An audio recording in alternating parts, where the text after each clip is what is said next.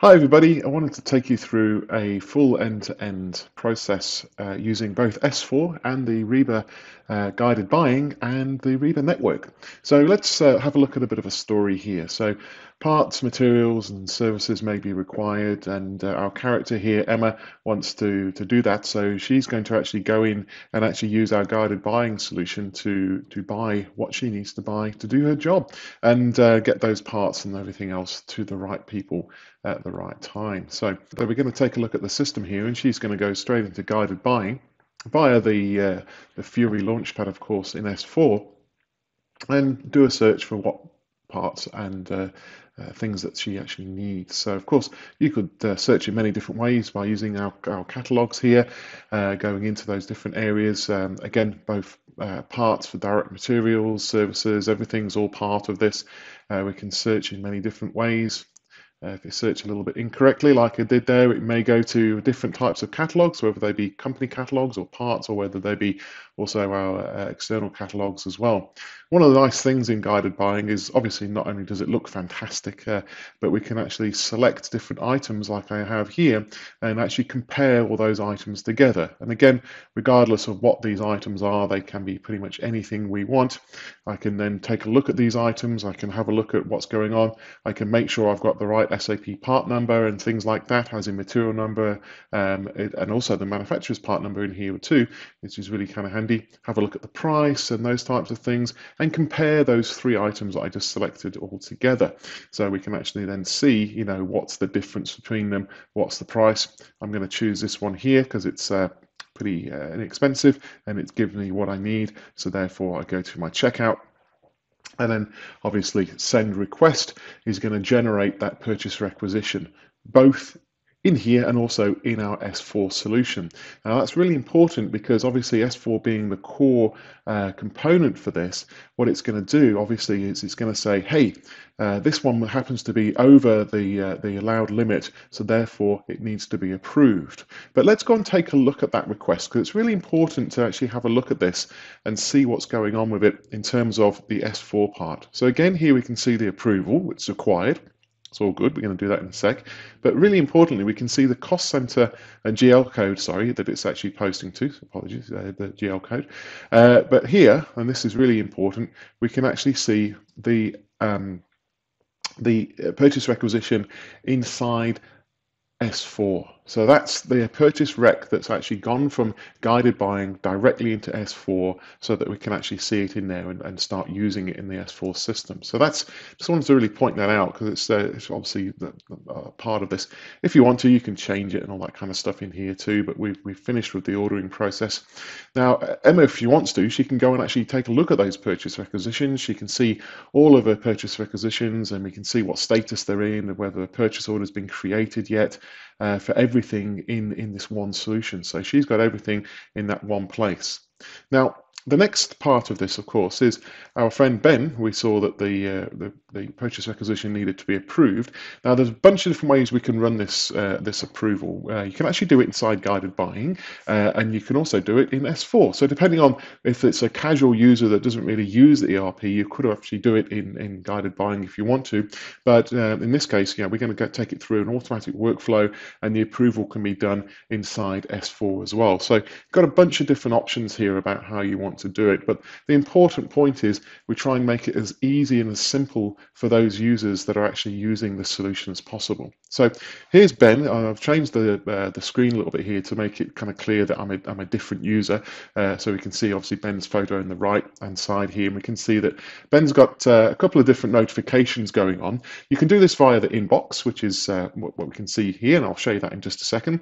We can also do it via our notifications too. So these notifications are, of course, automatic, kind of like what you get on your mobile phone, popping up and say, hey, you need to do something here. And of course, it's basic. We can see some of the basic text here.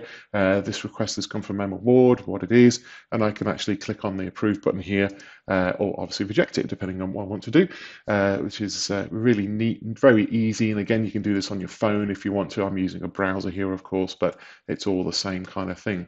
Now, if I wanted to do that via my inbox, I don't want to be annoyed with notifications, or I want to see more information about what's actually going on. For instance, it may well be that I want to take a look at what's going on. I've actually got some purchase order approvals here. So just to be clear, again, this one is looking at these materials. Again, it doesn't matter if it's a material, a direct material, indirect material, anything else. We can still go through these types of approval processes if I want to. In this case, it's actually raw material that's been purchased. So this could have actually been come from MRP or anything else.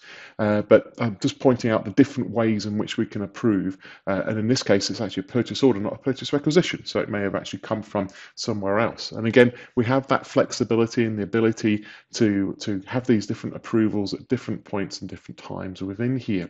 So I can click on approve here. I can add my note saying, yeah, happy with that. I understand what it's for. Click on submit and life's good. So just a couple of different ways of really doing very similar things, one for a purchase rec, one for a purchase order. Now back to Emma again, and she can either check her purchase requisitions if she wanted to using S4 by just going into my purchase requisitions, which you saw a few moments ago.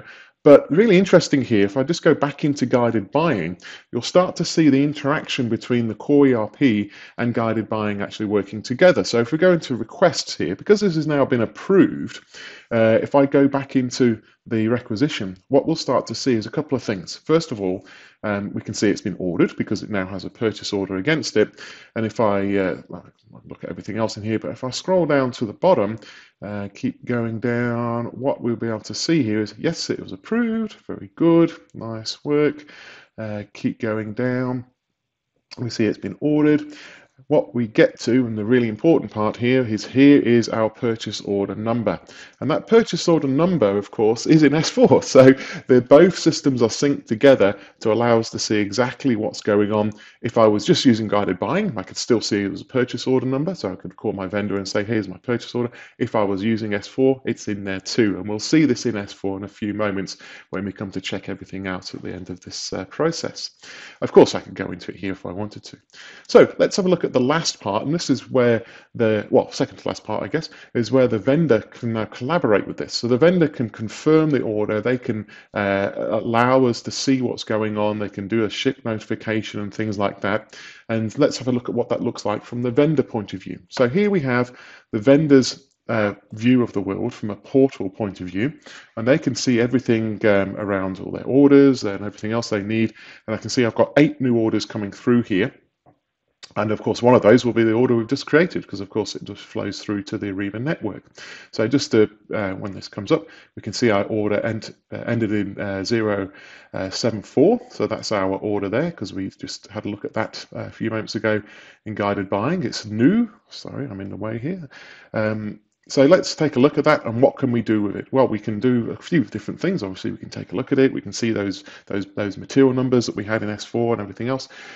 We can see coming through when does it need to be sent and all that kind of stuff.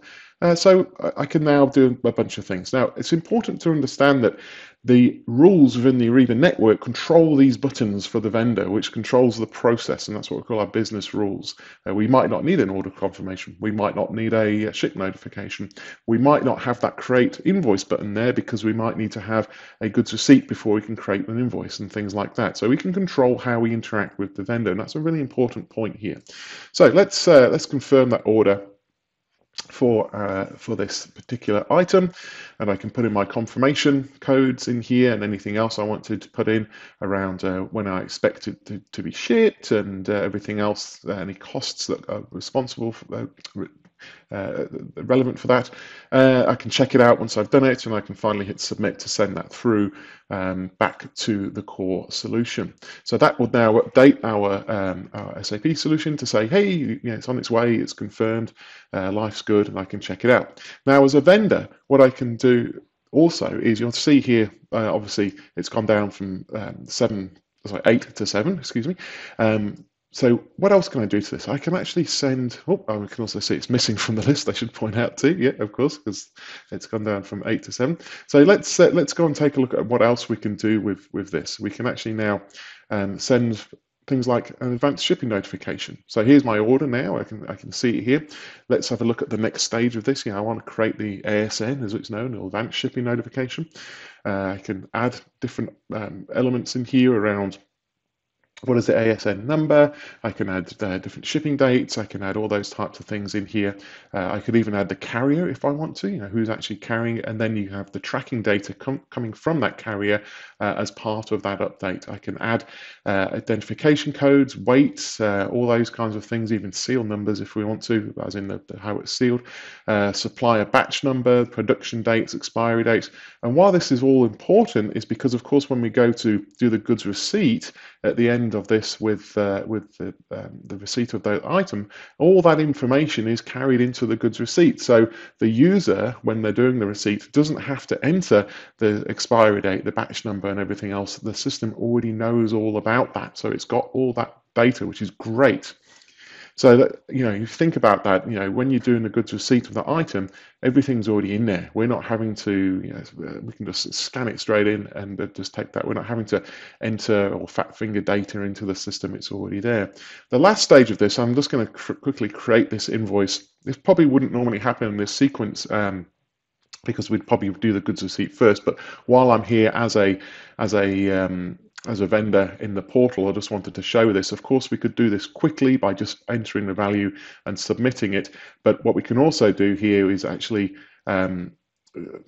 fix things and change them. You'll notice this is actually in US dollars. So that's going to cause an issue for us later, which we'll check out.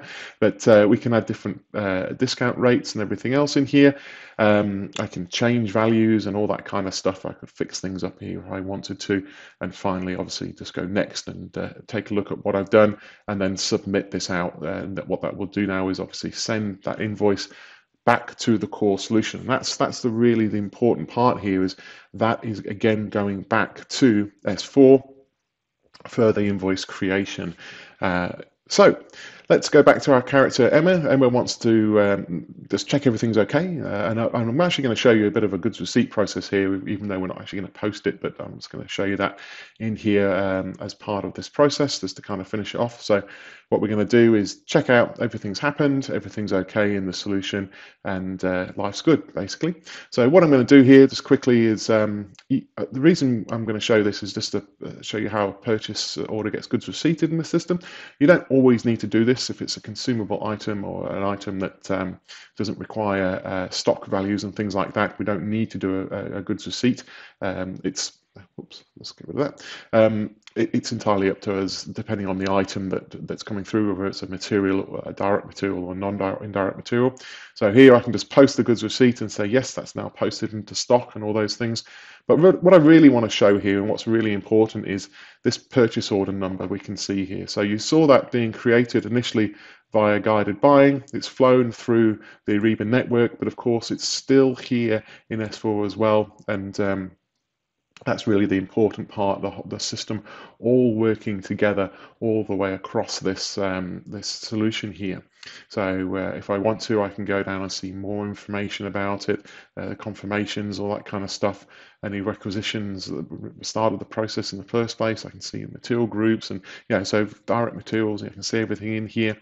And ultimately, I can also see the invoice number as well, of course, because we posted that invoice in the network. And if I need to, I can dive down into that invoice and I can start taking a bit of a look at it. Now, the sharp-eyed view will notice that it's saying with errors there, because when it posted it, I didn't change it to Australian dollars. So that's why it is actually coming through in a bit of an error there. But of course, we can fix that up, change it from American dollars, and that's why there's a bit of a difference in here, variance from the supplier.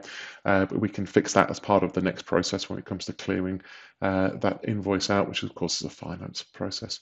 Now, if I'd been clever, of course, I would have set my rules up in the Ariba network not to allow that to happen. And if there was a variance, it should have sent that straight back to the vendor. But in this particular case, I haven't. So Emma's pretty happy. She can check it out. She can see that everything's gone okay, but I might need to call accounting about that invoice issue, that everything in there is all good from a process point of view.